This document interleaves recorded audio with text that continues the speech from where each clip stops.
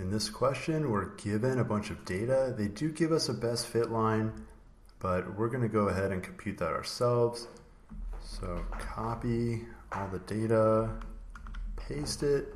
It's already selected. Insert, charts, scatter, plus, trendline arrow, more options, display equation and R squared.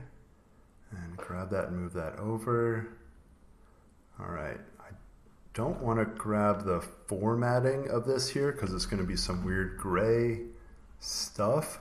So I copied it. When I paste it, I'm going to right click for pasting, match destination formatting right here. And it should not have that weird gray font and centered. So it'll look a bit better.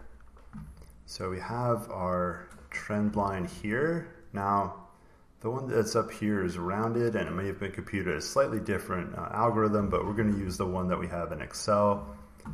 All right, profit in 1983. Here's where it gets a little tricky.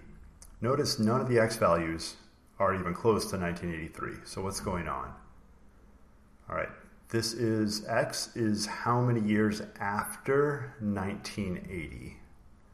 So how many years after 1980 is 1983? This is pretty easy math to do.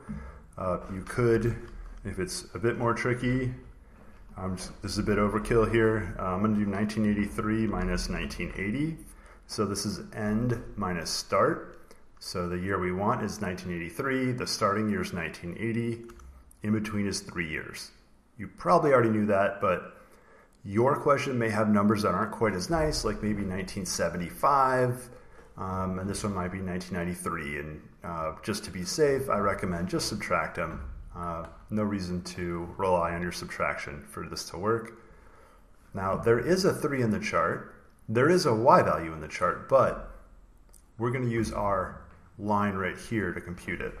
So here's our X value of 3 equals, I'm going to copy everything from the equal sign, not the Y part, but everything after the Y. Remember, you have to go multiply by that value. So here we go. I'm going to hit enter. 13.1502, round to the nearest cent. 13.15. There we go. So it's close to that, but remember there is, if you looked at this chart, there's some randomness here. It's not everything right on the line. So I think that value right there would have been the actual point there. Oh, that's pretty neat. I wonder what this does. Oh, I can't. All right, I should have figured this out before. But anyways, maybe you can do some cool stuff here. All right, so hopefully that made sense. Just be careful because of the scale.